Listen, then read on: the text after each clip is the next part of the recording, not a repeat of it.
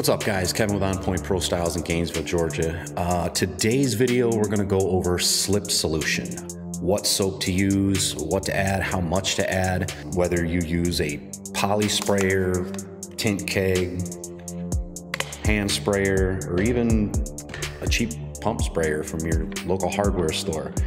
How much soap and what kind of soap do you need to add to the water in order for it to work with your film? A lot of that's going to have to do with the film that you actually use, so this is going to be trial and error. I'm just going to be showing you the method that I've come up with that works well with the film that I use from Tint Depot. I don't have to change my slip solution or my installation solution for the Superior Charcoal line that I carry or the Ceramic Extreme. There is another line that I've used, the Ceramic IR, tends to need less soap, so I have to keep a bottle on hand that has less soap solution in it. So that being said, depending on the film that you use, this method might not be an exact, but it works for me and these films. So big thing, do we use baby shampoo? Do we use Dawn? Do we use Joy?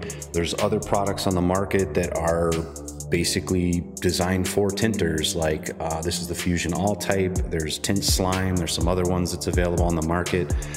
In my shop, I keep it simple. It's baby shampoo. And here recently, within the last few months, I've been adding Dawn for a little bit of extra tack. So I buy gallons of water. This is distilled water. I've been doing it since I opened my shop almost, well, a little over a year and a half ago. Before that, I used tap water and I had to clean my filters quite a bit.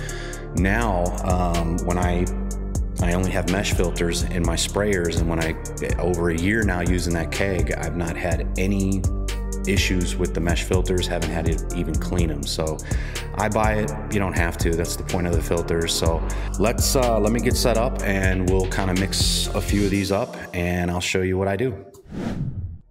So I've got everything set up. It looks more complicated than it really is. It's as simple as how much soap to how much water. And again, this is based on the films that I use from tintdepot.com, the Superior Charcoal and the Ceramic Extreme. I prefer the Johnson & Johnson baby shampoo with a little addition of Dawn. There's the other ones that I mentioned, the Fusion All type and the Tint Slime and some other ones, Tint On, or I don't know.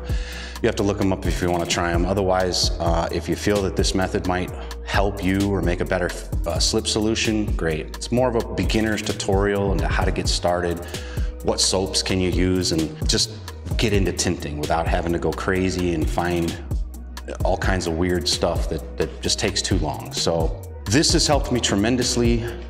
Obviously a funnel for the bottles. I use that for these even today. This used to be my go-to and I used to put enough of this in here to find 1 ounce of shampoo. I no longer have to use this because I got online and found one of these. Each pump is 1 ounce. So one down, all the way down and up is 1 ounce of baby shampoo. So I just transfer my separate bottles into a big bottle and that's helped tremendously. So the magic formula that I use for the films that I mentioned is 2 ounces in warm weather, warm or hot, 2 ounces of baby shampoo and a little Dawn. I haven't measured it, I haven't had the need. The Dawn I found helps get the tint to tack a little quicker to the glass instead of staying super slippery all over the glass. The amount of baby shampoo that I use allows you to put it to the glass and then slide it around, get it into place, and it not tack up too soon. And I put a little pressure with my hands, and that Dawn seems to help cling it to the glass a little bit quicker. So that's my method. Depending on your film, you might even use the same film and change this up. But again, this is just kind of a beginner's tutorial, how-to, if you will. So I'm gonna add it to this, and obviously mathematically we'll move on, but I always use a full gallon at a time of water. And again, I buy my water. I like to not have to worry about the cleanliness in the lines, the cleanliness in the tank. So that's just me. So I'm gonna add 1 full gallon of water to my tank. So I know that we're working with a gallon of water. Obviously you got your 32 ounce sprayers, you got your 64 ounce sprayers. So 4 of these makes a gallon, 2 of those makes a gallon. So you just obviously do the math on it. Try to pour without it blurping so it doesn't make too many suds in there. So there's a gallon of water. Now I need 2 ounces of baby shampoo. Super easy. 1, 2. That was actually a little bit less because we're in the cold weather. And I'll speak about that in just a second. We need some Dawn, 1, 2 per gallon. Nope, it's not an exact measurement. It's been working for me. You might find you use less of this, more of this, more of this. Who knows? You'll come up with your own. But that's what works for me. I pop the lid on, give it a good shake. I usually run about 3 gallons of water in a 5-gallon keg. Gives me about 2 gallons of space for air. And that gets me through 4 or 5 cars. I can get through a whole day and not have to redo it. Usually I just do it in the morning, set it, forget it, and I'm ready to go. So obviously with these, quick tip, if you don't have one of these and you buy these, I did measure it, and about, not exact, but about 15 pumps is an ounce. So that can help. I usually use, you know, if I need a low amount, 8 pumps in here. If I need a really slippery amount, I'll double the amount and put 15, so an ounce to 32 ounces. For that extra slip, those extra tacky windows, back windows, quarter windows. So that's pretty much it. So I know it's a simple tutorial, it's a simple how-to, but there's people out there, I get the questions, what do you run in your tank? How much soap do you use? What kind of soap? So this is just something we can just kind of point people to and say, this is how we do it. And hopefully that helps. Crazy as it sounds, it's as simple as it is. So whether you're deciding on what soaps to use, what sprayers to use, hopefully that gets you in the ballpark of being able to get started. And like I said, it's not an exact science. You're gonna probably mix it one way or another, come up with your own solution. That's the solution I use every day in my shop and have been for a long, long time, and it works well. Do I adjust it from time to time? Yes.